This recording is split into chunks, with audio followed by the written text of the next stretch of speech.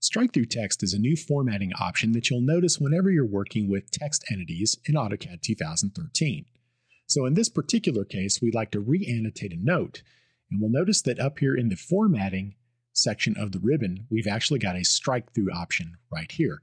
So it becomes very easy for us to come and make some changes to the associated text, but instead of deleting the old text, we can now strike through sections that we'd actually like to keep.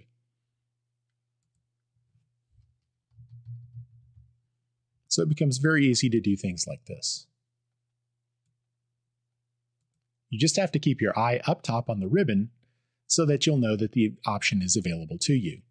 This will also work in single line text, it would work in tables, it would work in annotative text elements. Anytime you're editing the formatting of a piece of text, strike-through text will be available to you. That's all there is to it. Strike-through text.